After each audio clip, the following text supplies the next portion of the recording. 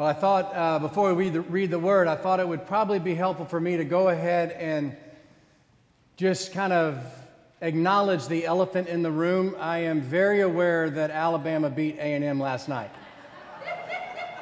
I just don't want y'all to feel awkward on your way out, whether you could look at me or say anything about it. It's all right. I mean, it's okay. Just interestingly enough, though, that the Lord has put it on my heart today to preach about humility.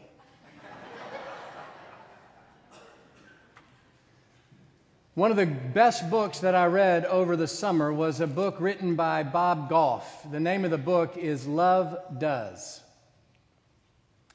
I want you to listen to one of the things that Bob wrote in his book. He says, something happens when you feel ownership. You no longer act like a spectator or consumer because you're an owner. Faith is at its best when it's that way too. It's best lived when it's owned. If you were unable to be with us last week, we began this 8-week series entitled, This Is My FPC. Really, those words of Bob Goff really summarize what the vision has been for this series. It's that idea that all of us in this room, maybe we say in different ways, but we say, you know what, this is my church. This is my FPC. But what we're going to look at over the course of the 8 weeks is we're going to look at what does it mean for us to take ownership in the life of this church? What does it mean for us to take ownership of our faith in order to be a part of Christ's redemptive work in this city and in this world? But let me also say this, because many of you want to let me know how I'm doing. And so we had this idea of this is my FPC. But let me just make something very clear so that you know this. There is no doubt in my mind that this is Christ's church. So don't ever mistake that I think that it's not. This is Christ's church.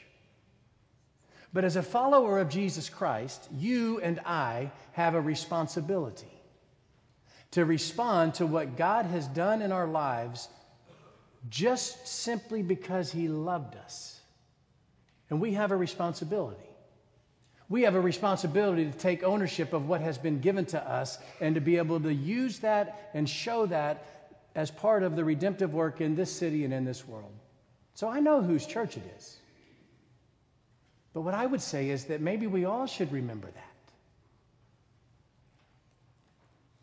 So let's look at the Word together. I invite you to open your Bibles to Philippians chapter 2. I will begin reading in verse 1. I invite you now to listen. You see, the thing is, it's just so hard to be humble when you're perfect in every way, right? I mean, who isn't singing that right now? But why don't we just get a glimpse into somebody who absolutely was perfect in every way and yet was still humble? Beginning in verse 1 of chapter 2 in Philippians. Therefore, if you have any encouragement from being united with Christ, if any comfort from His love, if any common sharing in the Spirit, if any tenderness and compassion, then make my joy complete by being like-minded, having the same love, being one in spirit and of one mind. Do nothing out of selfish ambition or vain conceit. Rather, in humility, value others above yourselves, not looking to your own interest, but each of you to the interest of the others. In your relationships with one another, have the same mindset as Christ Jesus, who, being in very nature God, did not consider equality with God something to be used to His own advantages. Rather, He made Himself nothing by taking the very nature of a servant, being made in human likeness. And being found in appearance as a man, He humbled Himself by becoming obedient to death, even death on a cross. Therefore, God exalted Him to the highest place and gave Him the name that is above every name, that at the name of Jesus every knee should bow, and in heaven and on earth and under the earth, and every tongue acknowledge that Jesus Christ is Lord, to the glory of God the Father. Friends, I believe with all of my heart that this is the Word of God, and I believe that God always blesses the reading and the hearing of His Word. Let's pray together. Gracious and loving God, whatever it is that we might have brought in here this morning that was too much of us and not enough of you, Lord, would you just humble us today? Lord, would you just soften our hearts a little more today that they may be shaped by your Spirit? Or God, would you remind us again of just this picture of your Son Jesus that literally had it all, but literally chose to give it all. So Lord, we ask that you meet us where we are. In the name of Christ, amen. Service above self. If any of you are members of Rotary, then you've probably heard that motto, service above self. What's interesting to me about that motto is I did a little work on kind of how that came about. The members of the first Rotary Club, what they realized was that fellowship and mutual interest were not enough to keep a group of busy professionals meeting weekly. Did you hear that? Fellowship and mutual interest were not enough to keep the group together. And so they began to think about it, and undertaking efforts to improve lives of others, they began to realize that's really more important. That's really what's going to hold us together. That's really what's going to give us excitement. And by 1910, they had formed 16 Rotary clubs in the United States. The first convention they had together was held in Chicago. And at that convention in Chicago, there was one of those early members in Rotary. And he had an idea. He said, you know what, we just got to kind of somehow or another articulate what it is that we're really about. And so he proposed this motto: he profits most who serves his fellows best.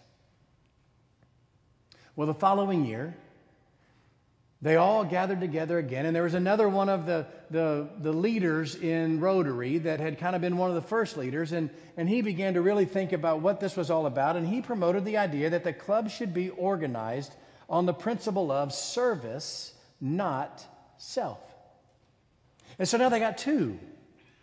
Well, in 1989, what they did was they put together this Rotary International Council of Legislation, and they got together and they made an official decision. They said, you know what, here's what it's going to be: service above self. And that became their motto. If you ever go to a Rotarian meeting, if you ever go to Downtown Rotary, which I'm a member of that, then you will know something about this idea of service above self. But I began to think about the history of the Rotarians. And I also began to think about the reality that First Presbyterian Church also experiences a rich history. We too are a people that have a history that many, many folks know something about. But like those Rotarians, fellowship and mutual interest are not enough to keep us thriving for the kingdom of God as we continue to make history. It can't simply be about just coming and sitting here together. It can't simply be for us to say, hey, well, yeah, I mean, I kind of like, okay, yeah, well, I kind of. Fellowship and mutual interest are not enough. Foundational to our history and paramount to our future is this idea that we have got to understand the concept of service above self. But at the same time, we have to realize that it's also going to have to embody a response from us. And I think that's why Paul was writing to the church in Philippi. I think Paul realized that the church needed to understand this idea of service above self. Paul made this appeal to the people that their unity and that their love for one another, that it would be based on their shared comfort and their shared love, that comfort and that love that came from the amazing grace of Jesus Christ and the sustaining power of the Holy Spirit. And Paul is saying that's what your foundation is. That's what's going to sustain you. That's what's going to propel you. That's what's going to compel you. Paul was talking to the church in Philippi. He urged them to complete his joy.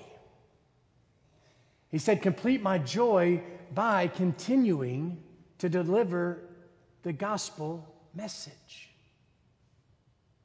Oh, man, my joy is usually complete when my Aggies win. My joy is usually complete when I got a little more in the bank account. My joy is usually complete when people are nice to me. My joy, right? And Paul says, no.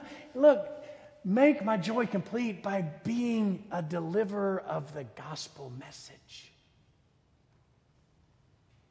Imagine if that was all that we had to do, was to deliver the gospel message. And so what Paul is saying to the church, he says, look, this is what you have to do. And he goes, but in order for you to do that, you got to get your act together. In order for you to do that, the murmuring and the arguing amongst yourselves has got to cease. The way you're treating each other in the church, that's got to cease, because they're not going to buy the message, because it doesn't really appear to be good news to you. He says you got to get your act together. You got to come to a common mind about life together in Christ, and you got to show that same mutual love for others. But I just want to stop for just a second, because I want to just ask you a couple of questions. Do you have any encouragement from being united with Christ? Do you have any comfort from His unconditional love for you?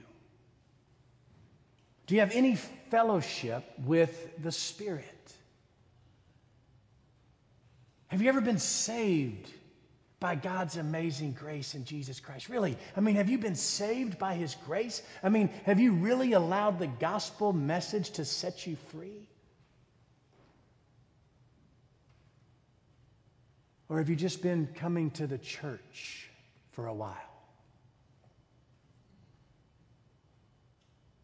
Now, if you answered no to any of those questions, then I want you to hear this. I would love to meet with you one-on-one, because I would love the opportunity to remind you of how much God loves you, and to remind you that God's grace is absolutely available to you right now, today, and that His grace still has the power to transform your life. But if you answered yes to all those questions, and as I'm looking out on you, I see heads nodding. If you answered yes to those questions, then let me ask you another question. So what? What difference is it making in your life? Because you see, the very foundation of FPC is the grace of God in Jesus Christ. When we were sinners, see, we were sinners before we were members. I know that's hard to believe. We were sinners before He redeemed us. We were lost before He found us. We were dead before He ushered us into life abundantly. Jesus did not view His divine being and His rank as something that He could just strut around. He didn't just think it was something that He needed to have and nobody else got. He couldn't, because it would be very inconsistent with His character. But instead, the Word tells us that He emptied Himself. He took on the form of a servant. He became obedient. He became obedient to death, even death on the cross. And why did He do it? He did it for you. Thank the Lord He did it for me. He did it because he understood the concept of service above self. And at least in my opinion, that should bring us to our knees in humility, in gratitude, in response.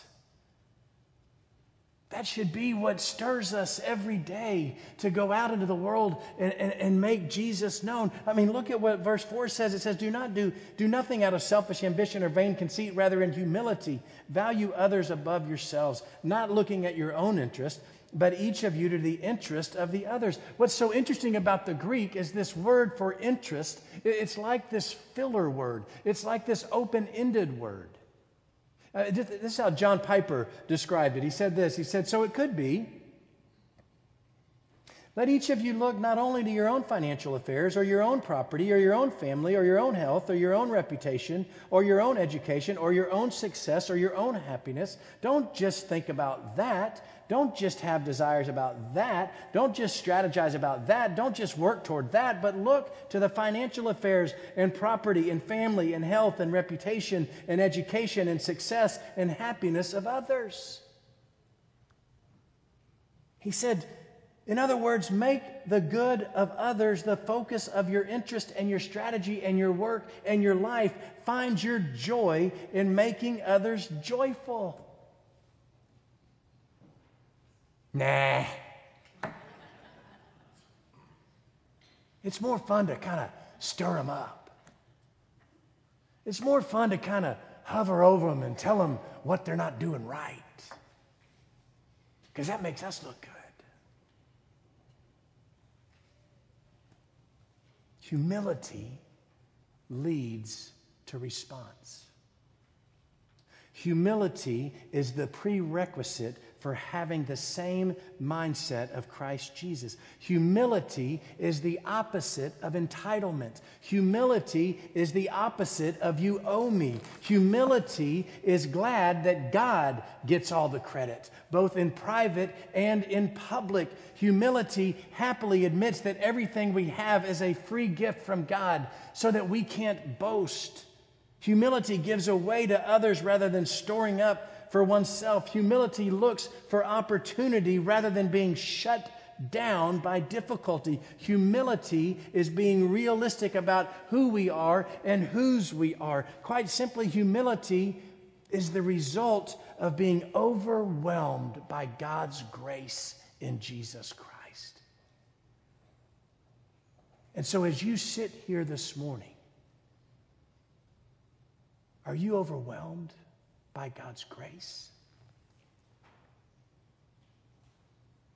Or are you simply overwhelmed and tired because you've been trying to get it all right yourself? If I can just make a little more, if I can just throw another jab at that person, if I can just look a little better, if I can just make a better grade, if I can just impress a few more people. That's tiring. But when we become overwhelmed by God's grace, we begin to realize that we don't have to get it right because He did. And together, we can say, this is my FPC. Because the future of FPC, it survives and it thrives on this attitude of service above self. And if we are not overwhelmed by God's grace, then we will be underwhelmed in our response. We will think of reasons to not give to First Presbyterian Church if we are not overwhelmed by His grace. We will think about reasons not to serve at First Presbyterian Church if we are not overwhelmed by God's grace. We will think of reasons to be ugly to people in this church if we are not overwhelmed by God's grace. We will think of reasons to think more highly of ourselves if we are not overwhelmed by God's grace. C.S. Lewis, in his wonderful book, Mere Christianity, he made this brilliant observation. Interestingly enough, it was at the end of his chapter on pride. But he said, If we were to meet a truly humble person, we would never come away from meeting them thinking they were humble. They would not be always telling us they were a nobody, because a person who keeps saying that, or that they are a nobody, is actually a self-obsessed person. He said the thing we would remember from meeting a truly gospel-humbled person is how much they seemed to be totally interested in us. Will you be a gospel-humbled person in your FPC?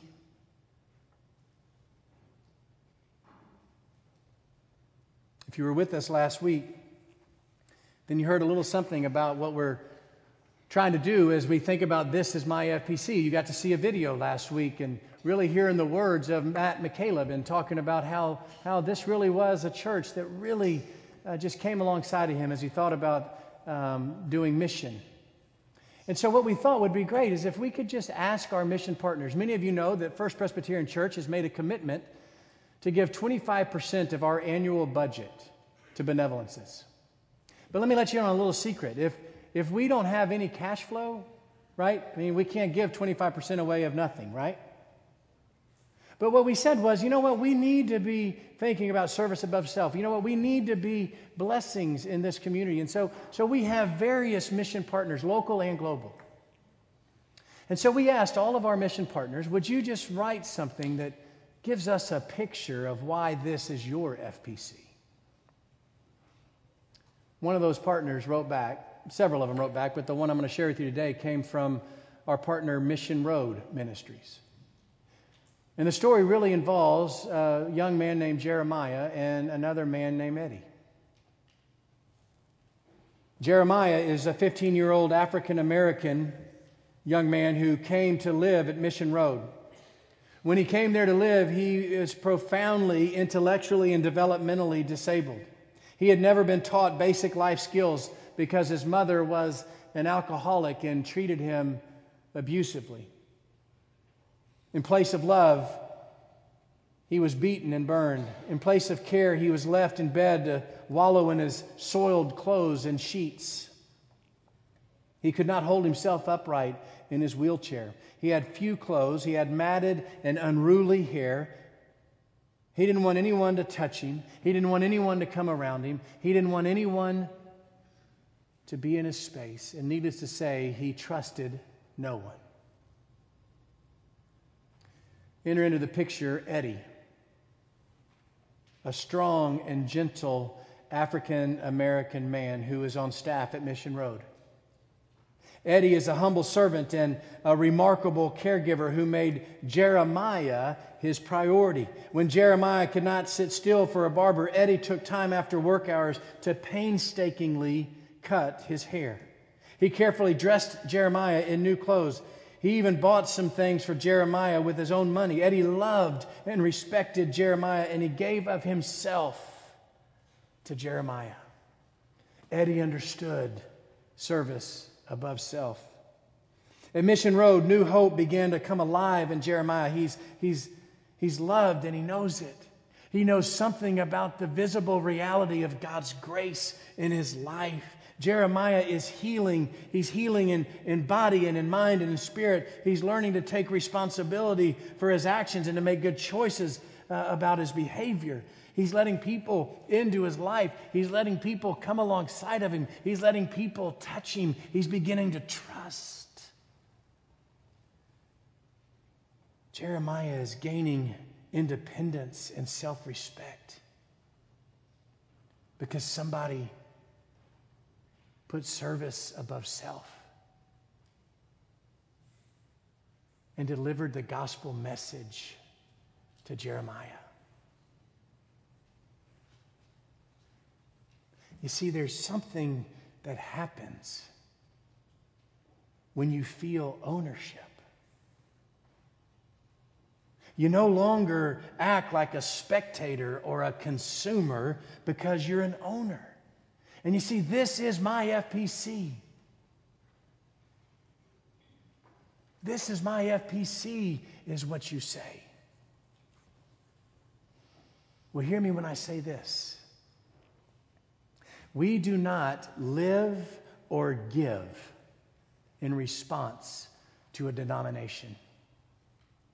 We do not live or give in response to a gray-haired preacher. We do not live or give in response to a building. We don't live or give in response to some perceived status that comes with being a member of your FPC. We do not live or give in response to whether or not we like a hymn or not. We live and give solely in humble response to God's grace in Jesus Christ. We give because of what He has given to us. And when we give, we have a chance to make the gospel message known to people like Jeremiah, to people like Eddie, to ministries like Mission Road. But it's going to take humility, because when we humble ourselves, it's hard to humble ourselves.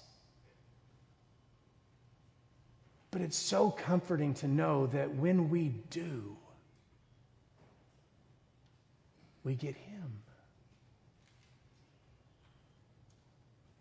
You see, that's what love did. And that's what love still does. I think I'm done. Amen.